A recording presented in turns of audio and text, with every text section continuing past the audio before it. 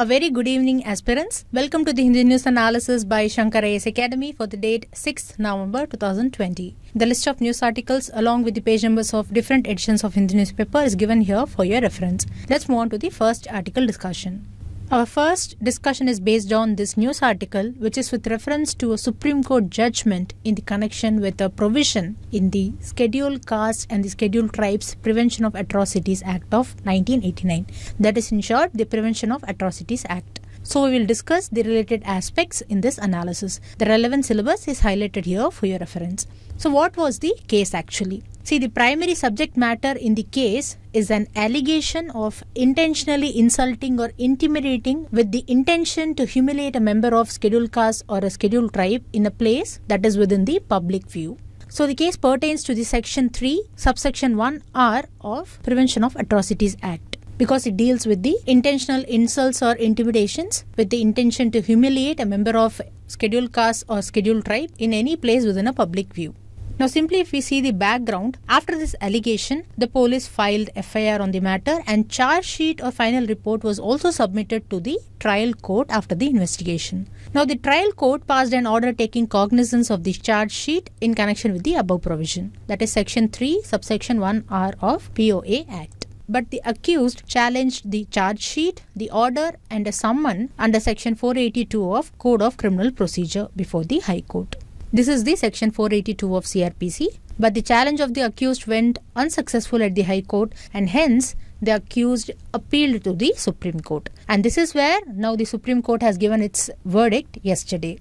Now here the point to be noted is that while filing the FIR under section 3 subsection 1R of POA Act, the police has noted that the reported insult has taken place within 4 walls of the building of the victim. This is because the victim has alleged that the accused has passed caste-colored, insulting, abusive words against her in her building. So for passing the verdict, the Supreme Court has mainly focused on 2 elements of this provision. The first element is whether the remarks were made intentionally to insult or to intimidate with intent to humiliate the member of scheduled caste or scheduled tribe. Then the second element which was seen was whether such incident took place in any place within public view or not. Now here just know that the insult was in connection with the property dispute between the accused and the victim. So here the Supreme Court has said that the appellant, that is the accused person, is not claiming land of the victim because she is a member of scheduled caste or scheduled tribe. And also everyone is entitled to approach courts to avail their remedies in accordance with the law. Thus, in this regard, the court has concluded that since the abusive remarks were not passed for the reason that the victim is a member of scheduled caste, so the first element that was taken to decide the verdict is negated or nullified or it is invalid. Now, regarding the second element, the court has said that the reported incident did not take place in any place within public view. It is because, as we already said, the incident has happened within the 4 walls of the building. So here the Supreme Court has quoted its another verdict where it drew a distinction between the expression public space and the expression in any place within public view. In that verdict, it was held that if an offence is committed outside the building, like in a lawn outside a house, and if the lawn can be seen by someone from the road or lane outside the boundary wall, then the lawn would certainly be a place within the public view.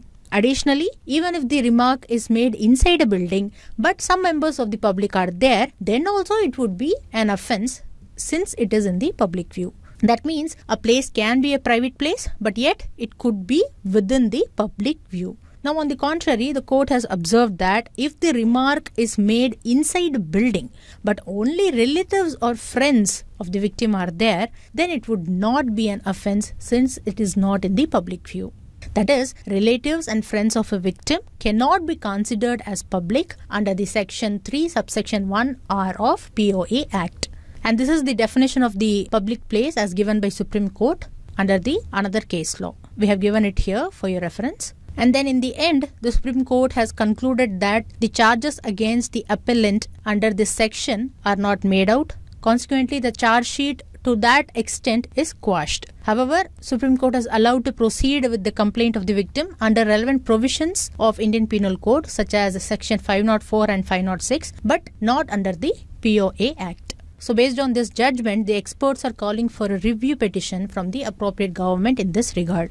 Now this is because, as we can observe that, with regard to the second element, the court has focused only on the words given in the law and not on the alleged actions of the accused. Here the court could have simply struck down the expression within the public view, but it did not do so.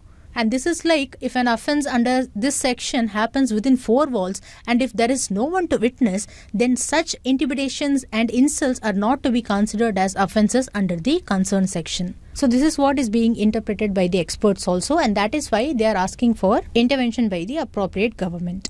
Now here we also suggest another option, that is the union government can introduce an amendment bill to modify the expression in the section 3 subsection 1R and the subsection 1S. Here the expression of in any place within the public view can be modified to just in any place, so that even if the intimidations and insults happen within four walls, they will be considered as offences under the POA Act. So these are some of the points that you should take from this verdict of Supreme Court. Now let's move on to the next discussion. This discussion is based on these two articles which are with reference to the online gaming that has gained more attention these days. If you notice, even the title sponsor of this year's IPL is an online gaming site only, which is Dream 11. So there are a lot of concerns regarding the online gaming, especially in online gambling, which is a part of online gaming. There are many concerns because many people are either losing money or they are being cheated in the online platforms. So today, let's have a discussion on all these issues. The syllabus relevant to this discussion is given here for your reference. First, what is online gaming? When games are played over the internet, wherein the game progresses with the inputs from other players or from online server, then it is called online gaming. And the examples could be PUBG, then online Ludo, etc. Now next question arises, then what is online gambling? As the name suggests, when gambling is done over internet, it is called online gambling. For example, there are many websites where one can play rummy online with real players in different locations. There are even cricket betting sites where the players in these sites can bet their money for a certain outcome.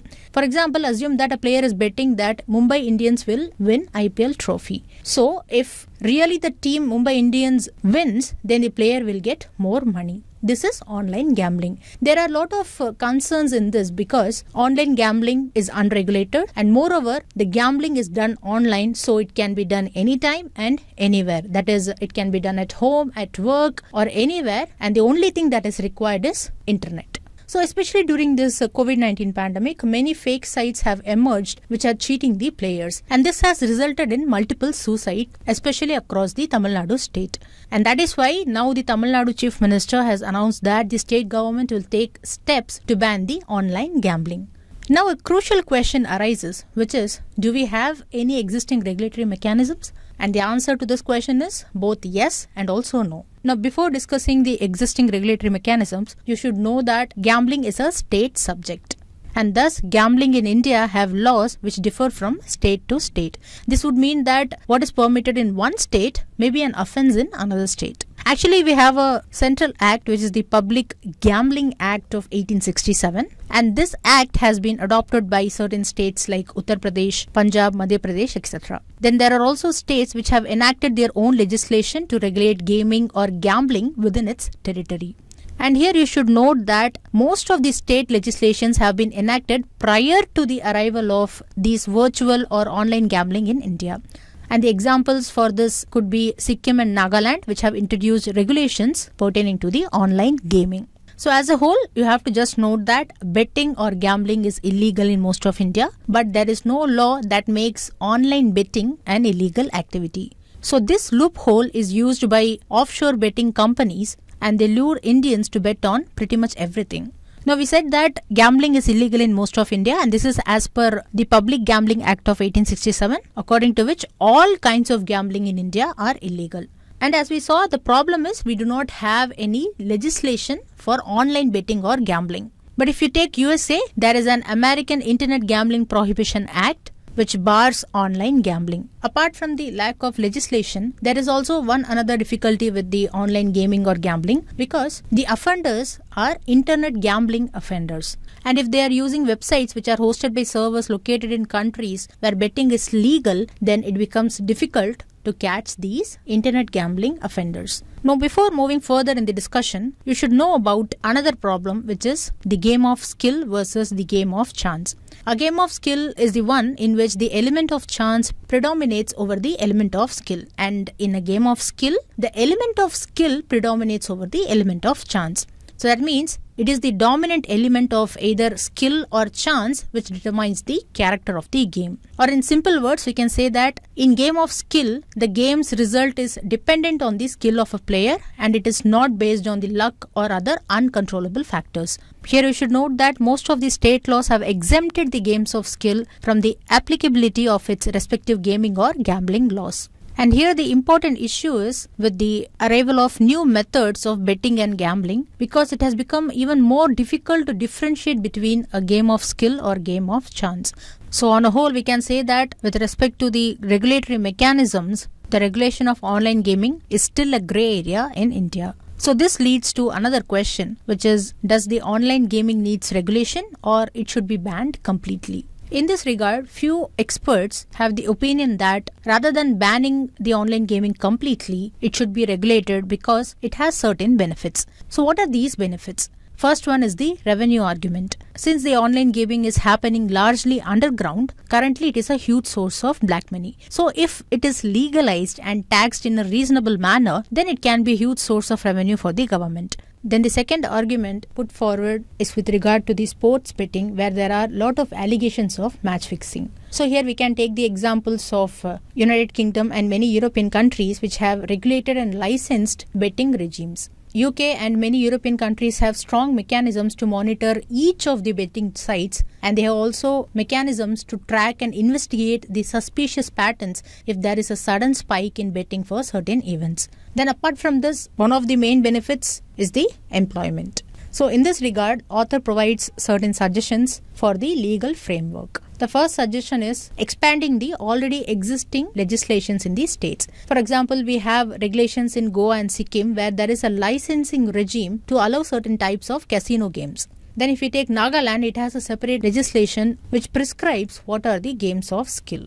So we could expand these kinds of legislations, or we can also come up with the Gambling Act like that of United Kingdom. UK has a Gambling Act of 2005, and this act divides games into 4 or 5 categories like casual gaming, mid-level gaming, serious gaming, high-stake gaming, etc. And then based on these categorization, they have licensing regime. And this applies across all games, whether they are games of skill or games of chance. A few moments before, we saw that the games of skill are exempted from the purview of the state laws on gaming or gambling. So who regulates it? In case of India, the games of skill are largely self-regulated. There are bodies such as the Online Rummy Federation, that is TORF, which have developed the self-regulation codes for advertisements. They have developed codes for the way of playing, taxation, etc. Here just note that TORF is a not-for-profit society that is established under the Societies Registration Act, and it has been established to guide and support the online rummy industry in providing sustainable and healthy entertainment to players across India. So based on this, there are arguments that a basic level of licensing regime is enough, but the operational regulation should always be with the industry. Well, there are also other arguments that self-regulation is not satisfactory because there won't be any penal measures for any violation or for not following the set standards. So that means we have both sides of arguments. That is, there are arguments also for and also against the government regulations. But on a whole, both sides support for licensing regime, and they support to have a record of all the gambling events and to record all the monetary transactions. So the conclusion is, now it is up to the government to decide and enact a legislation to ban or regulate or license this grey area in the Indian law structure. And as we saw in the beginning, gambling is a state subject. So states also need to make their own laws in this aspect. So these are some of the points that you should know with respect to online gaming and online gambling. Let's move on to the next discussion. This discussion is based on this OPED article, which talks about the important role played by the Central Armed Police Forces during the COVID-19 pandemic. The OPED article has been authored by a former Inspector General of Police of CRPF. So let us see the important role which was played and which is continuously being played by the CAPFs in the combat against COVID-19 pandemic. The syllabus relevant to this discussion is given here for your reference. First, know that the Central Armed Police Forces is a group of 7 forces which are under the control of Ministry of Home Affairs.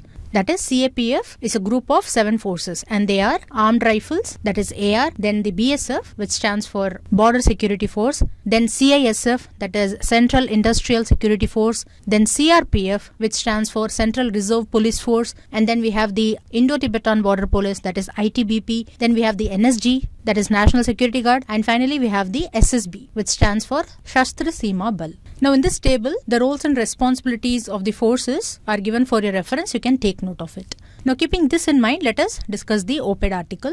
As you know, the CAPF gallantly or bravely protect the borders of the nation from external aggression and also from infiltration of antisocial elements and terrorists. This is not only their main role, but they also assist the state governments, like by aiding or assisting in internal security, and this includes the law and order. Then they provide assistance in actions against the insurgency, anti-Naxalism, and they also play a crucial role in counter-terrorism. Apart from all these, the forces assist the civil population through various area development programs, community awareness programs, community policing programs, and mainly they also assist during the disasters. And one of the classic example for this is the COVID-19 pandemic. So first let us see the role played by ITBP. That is Indo-Tibetan Border Police. See, ITBP was the first initiator of efforts against the coronavirus among the forces, as a quarantine center was set up in Delhi to test and treat passengers who were arriving at Delhi's international airport from all over the world. And this quarantine center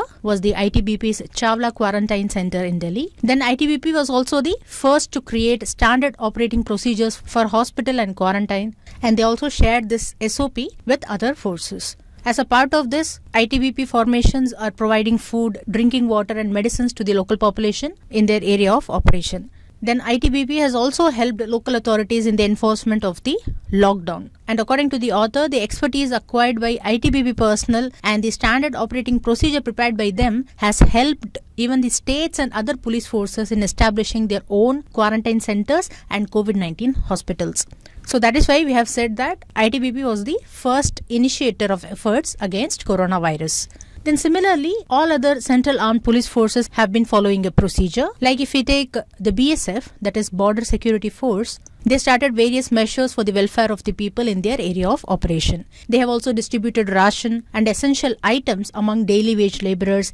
They helped the needy in remote areas. They also organized medical camps for coronavirus, and they distributed masks that were prepared by BSF tailors, and they finally also created awareness about social distancing. Then next, if we talk about CRPF, that is Central Reserve Police Force, the force set up helplines, and they also created quick reaction teams to ensure the welfare of their force personnel and their families. Because since all the force personnel are assisting the government and the public in tackling this COVID-19 pandemic, someone has to take care of their families also. So this role was assumed by CRPF, and even the CRPF began a new work from home regime, and this regime was followed by the personnel who were on leave. So even when they were on leave, they extended helps like undertaking community help work. Some even used their limited savings and resources at their hometowns, etc. You would have heard about the constable who provided yoga classes to children and who distributed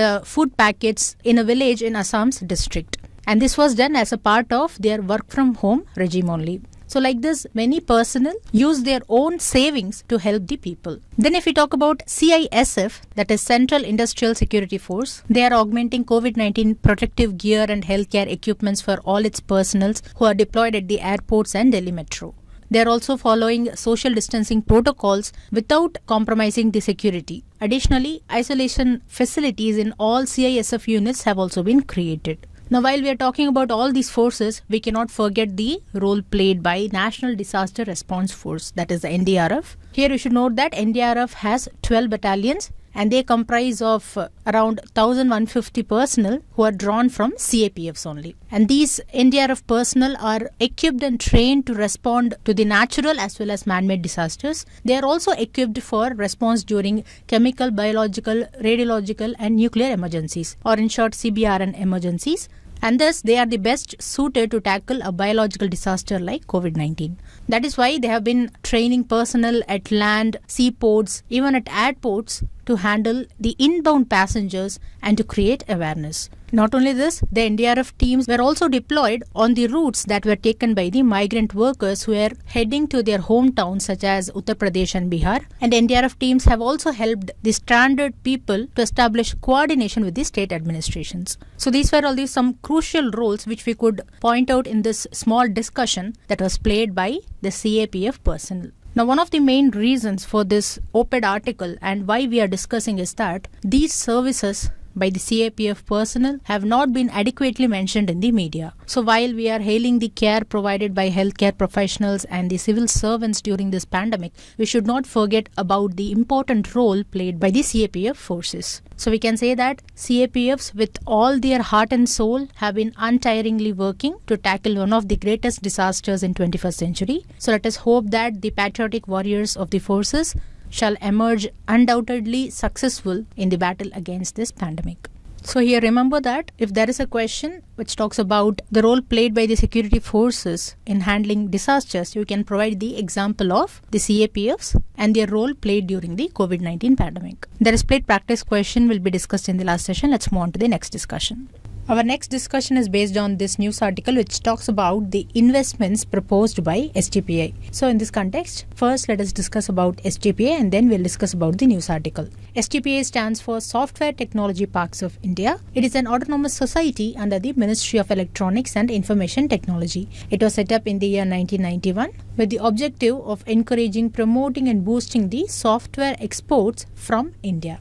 See, STPI maintains internal engineering resources to provide consulting services, training and implementation services. And its services cover network design, system integration, installation, operations and maintenance of application networks and facilities in varied areas. So we can say that STPI has played an influential role in making India an information technology superpower. So what are its objectives? Firstly, it promotes the development and export of software and software services, including the information technology enabled services. Then it also provides statutory and other promotional services to the exporters by implementing the Software Technology Park or Electronics and Hardware Technology Park schemes. It also implements other such schemes which may be formulated and entrusted by the government from time to time. Then its third objective is to provide data communication services, including value-added services to the IT or IT-enabled services related industries. Finally, it also promotes micro, small and medium entrepreneurs by creating conducive environment for the entrepreneurship in the field of IT or IT-enabled services. So, the Software Technology Parks of India, that is STPI, performs all functions that is necessary to fulfill these objectives, and this includes establishing software technology parks or centers at various locations in the country. It also performs financial management functions such as accepting grants, donations and gifts from the government and corporations. So with this, let us discuss the news article. It mentions that STPI is investing around 400 crore rupees in setting up office and connectivity infrastructure across several cities in India. And this incubation infrastructure would offer small technology firms a facility called as plug-and-play facility. First, you know that incubation infrastructure refers to the centers where transitory and facilitative assistance is given to the small enterprises or startups. And the plug-and-play concept refers to the ready facilities in terms of building power, water, sewage connectivity, then road connectivity, besides other basic things like clearances in hand that is required to start the industry, etc. So in simple terms, the incubation infrastructure of STPI will provide all the necessary ready services that is required to start an industry. Now in this manner, the news article also mentions about a scheme which is the Next Generation Incubation Scheme, in short NGIS. NGIS is STPI's comprehensive incubation scheme. Its vision is to drive the rise of India as a software product nation. This will make India a global player in development, production and supply of IESSPs, that is innovative, efficient and secure software products. This will further facilitate the growth across the entire spectrum of information and communication technology sector as envisioned in the National Policy on Software Products of 2019. We'll discuss about this National Policy on Software Products some other day. Now let's move on to the next discussion. Our next discussion is based on Ethiopia, which is with reference to this news article. It mentions that a 6-month state of emergency has been proclaimed in Ethiopia. The emergency has been proclaimed in the northern region of Ethiopia, that is in the Tigray region. And this move is a part of an attempt of the government of Ethiopia to assert federal control over this region, because the ruling party of this region has openly disobeyed or defied the federal authority and the Prime Minister of Ethiopia. And that is why now state of emergency has been proclaimed. So this is the news today. In this context, let us have a brief discussion on Ethiopia and its geographical location. Ethiopia is located in the northeastern part of African continent, or we can say it is located in what is known as Horn of Africa. Ethiopia is bounded by Sudan and South Sudan on the west. It borders with Eritrea and Djibouti in the northeast, and it borders with Somalia in its east and southeast, and it also borders with Kenya on the south. So Ethiopia is a landlocked country. But here remember that previously Ethiopia was not a landlocked country, because the now existing Eritrea country was a former province of Ethiopia. So when Eritrea was a province of Ethiopia, it was bordering Red Sea also. But after the 1993 secession of Eritrea, Ethiopia became landlocked country. Also remember that Ethiopia lies between the equator and the Tropic of Cancer. That this country is rich in geographical diversity also, because a large percentage of the country consists of high plateaus and mountain ranges, and the country is dissected by major rivers such as Blue Nile, Tekize, Awash, Omo and Wabi Shebel, etc. Now in this, as you know, the Blue Nile is the chief headstream of the Nile River, and this Blue Nile rises in the Lake Tana in the northwest of Ethiopia. And remember, the Nile River is the longest river in the world. Its length is about 6,670 kilometers, and its important tributaries are Blue Nile and White Nile. And as you can see here, the Blue Nile and White Nile merge in Sudan, and they pass through Egypt and finally empties into the Mediterranean Sea. Then another fact that you should remember with respect to the river Blue Nile is that Ethiopia is building one of its largest dams in the world on this Blue Nile River. It is the Grand Ethiopian Renaissance Dam, which is being built on the Blue Nile River near the Sudan border. So these are some of the points that you should remember regarding Ethiopia. The displayed practice question will be discussed in the next session, which is the practice questions discussion session. This first question is regarding the Scheduled Castes and the Scheduled Tribes Prevention of Atrocities Rules 1995. It is not based on the Act, but it is based on the rules of 1995. The first statement is, the state government shall constitute a high-power vigilance and monitoring committee at state level headed by the Chief Minister. This is a correct statement. Such state vigilance and monitoring committee is headed by the Chief Minister at the state level. Now, the second statement is, the committee shall meet at least twice in a calendar year in the month of January and July to review the implementation of the provisions of the POA Act. Now this statement is also correct. The committee has to meet twice in a calendar year and in these months. See here, you should note one point, that even though the rules were notified in the year 1995, it is criticized that even though many ruling parties give election promises to tackle the oppression against the members of scheduled castes and the scheduled tribes, but their track record after forming the government regarding the convening the mandated meetings as per the rules is extremely poor. So based on this second statement condition, that is at least twice the committee has to meet, that means from 1995 to 2020, at least 50 meetings should have been conducted by the state governments. But if you take the example of Tamil Nadu government, it has conducted only 4 meetings so far since 1995. So there is a blatant disregard among the states over conducting the mandatory meetings of state vigilance and monitoring committees that are provided under the rules of 1995. And here both the statements are correct statements. So the correct answer is option C, both 1 and 2. Now this next question is a map-based question. First statement is, Ethiopia is a landlocked country and lies south of equator. Now this statement is partially correct. Ethiopia is a landlocked country, but it does not lie south of equator. It lies north of equator. As you can see here, remember, Ethiopia lies between Tropic of Cancer and equator. Now the second statement is it is located along the west coast of Africa. Now this statement is also incorrect because Ethiopia lies in the Horn of Africa, which is to the east of Africa. And here the question asks for the correct statements and both the statements are incorrect. So the correct answer to this question is option D, neither 1 nor 2. Now this next question is with reference to Next Generation Incubation Scheme. First statement is its objective is to make India a global player in development, production and supply of innovative, efficient and secure software products. This statement is correct. It is the objective of NGIS. Now the second statement is it is implemented by the Ministry of Science and Technology. Now this statement is incorrect because NGIS is implemented by Software Technology Parks of India, which comes under the Ministry of Electronics and Information Technology. And this question also asks to choose the correct statements. So the correct answer to this question is option A, 1 only. Now if we take this next question, consider the following forces: National Security Guard, Railway Protection Force, Indo-Tibetan Border Police, National Disaster Response Force. Which of the above forces are part of the Central Armed Police Forces?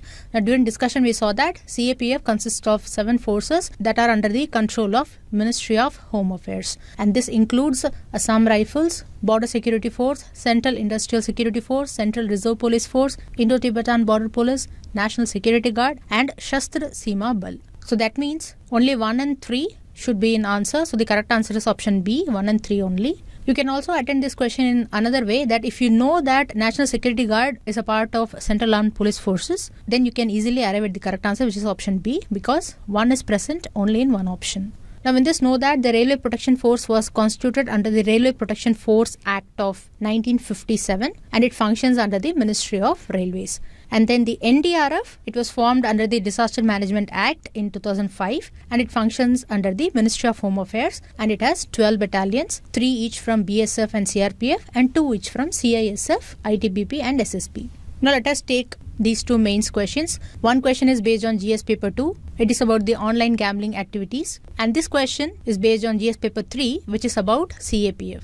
So you can write the answers and post it in the comment section. We'll review it and appropriate suggestions will be provided within a reasonable time frame. With this, we come to the end of today's Hindi News Analysis. If you like the video, don't forget to like, comment and share, and do subscribe to Shankar IAS Academy YouTube channel for more updates related to civil service examination preparation.